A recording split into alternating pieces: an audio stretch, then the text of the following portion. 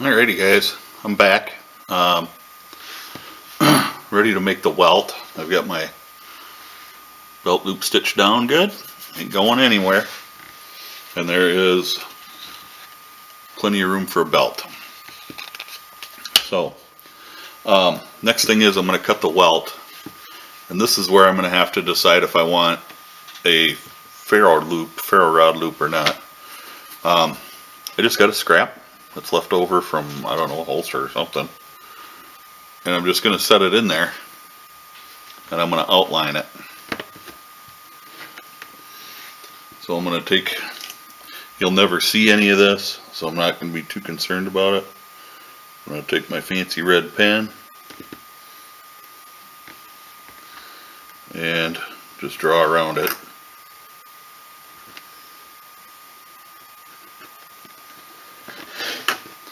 So I have that, and basically I'm just going to take,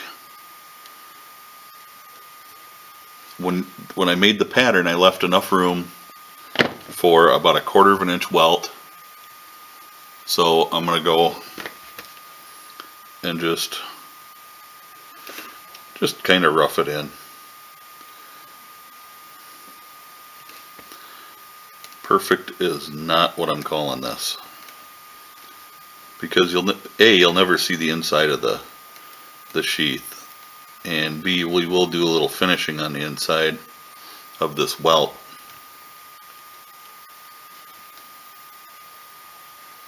And I'm far from an artist.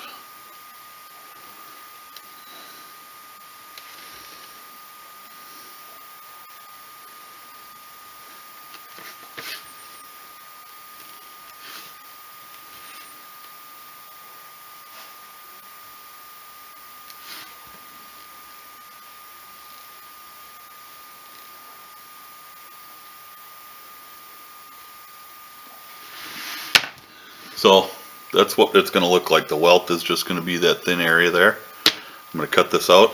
I'll be back. Okay, I got my welt cut out. I am just going to take on the inside, and this is mostly to protect the leather. I'm just going to dye it. I'm not going to burnish it because it's just not necessary. But I'm going to dye it just to keep water and such out. And just this inside portion there, not the outside.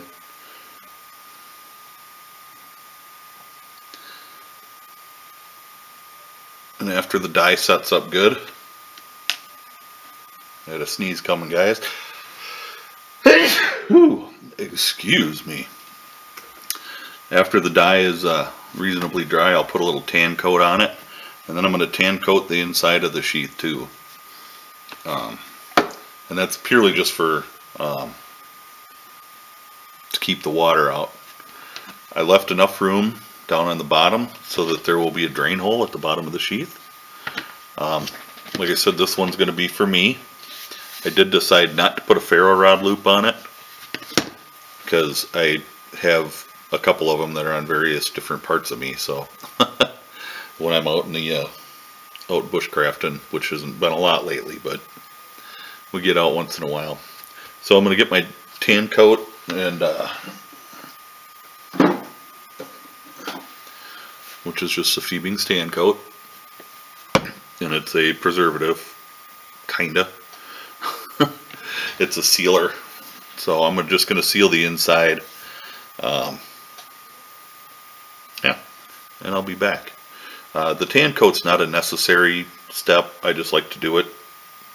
Actually, I'm not going to do it. I'll put some on the welt because the welt's going to need it, but the inside is finished real nice. It's nice and smooth. And it is dyed. I'll oil it before I do final assembly on it.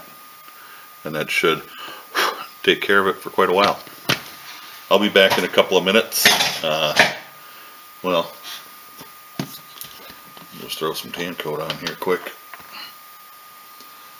because I didn't put a ton of dye on there, so it's, and I just use a Q-tip to apply it. It doesn't take much.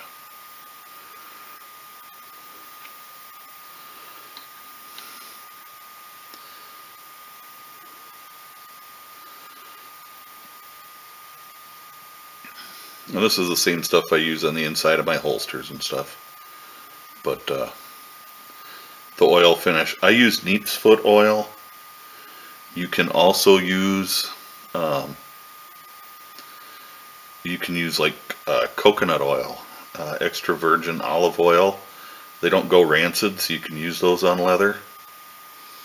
But like vegetable oil or peanut oil or sunflower oil, you cannot use those on leather.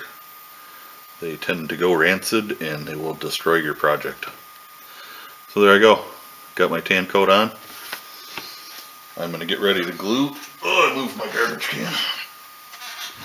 And we'll be back. I have my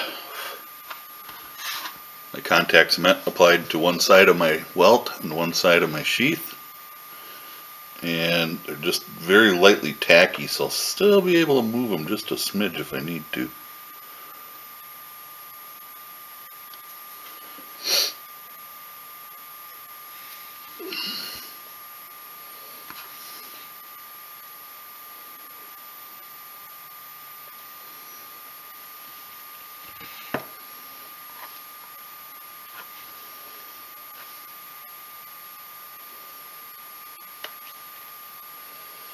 Not much of a smidge.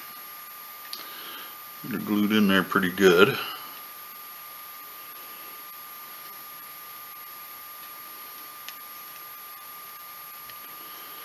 And this needs to set up for a little bit. I like to give it just a few minutes. And for a few minutes, these clamps won't hurt anything as long as I'm careful putting them on. They won't leave a mark on it on the back side or anything.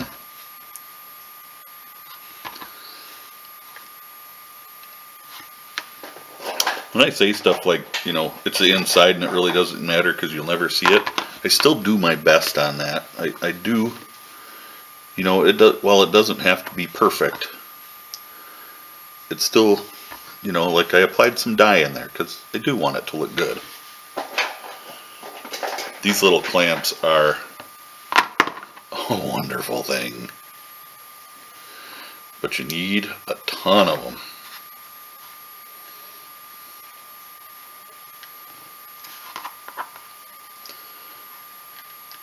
I'm going to give that about 10 minutes all clamped up like that.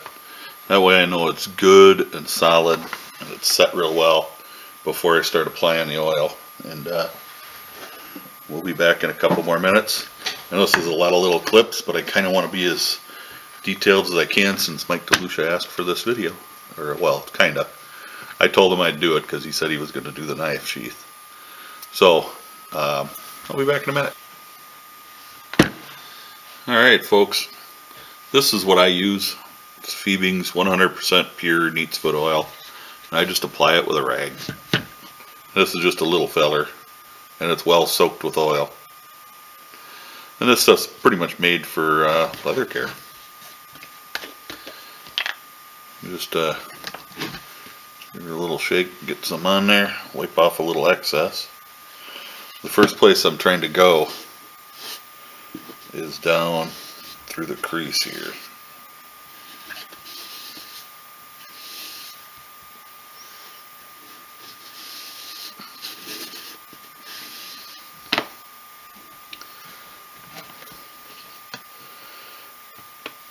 I'll just go ahead and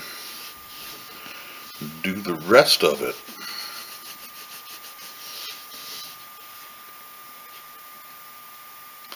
The neat's foot oil will make it a little tougher for the wet forming. Now I want to keep it away from the area in here where I still have to glue. I want to stay away from that a little bit.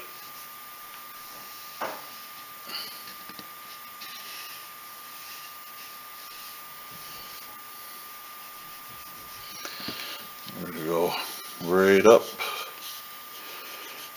and around the belt loop. Especially up here on the top. This needs to stay flexible a little bit.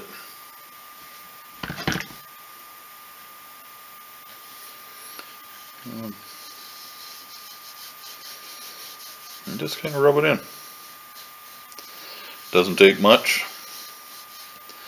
Some folks like to use Obanoff's or Carnauba cream, which is fine. There's a lot of other products out there too. I use a couple of different ones depending on what kind of leather I'm working with and such.